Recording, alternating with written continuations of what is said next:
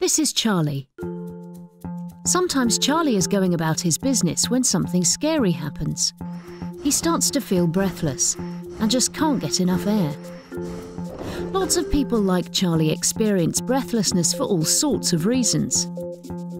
Charlie uses an inhaler to help improve his breathing.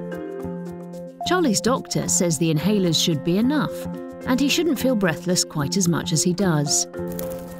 But when Charlie reaches some stairs, he feels out of breath even before he starts climbing them. So why does Charlie feel breathless? If it isn't just about his body and lungs, does it have something to do with his brain? Scientists are interested in trying to understand what goes on inside our brains to make us feel breathless. The brain doesn't just listen to what the lungs tell it. It also uses our past experiences and our emotions. But sometimes the balance between new information and relying on old information gets upset. Scientists came up with an idea called the Bayesian brain.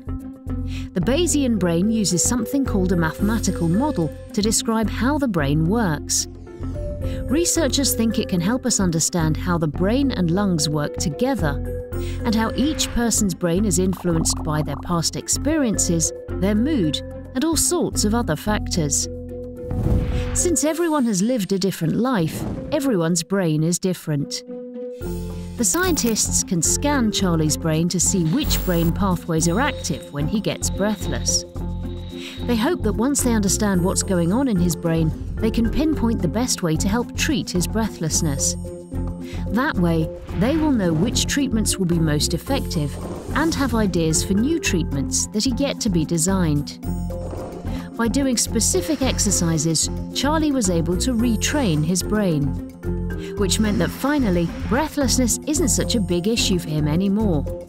All thanks to the Bayesian brain.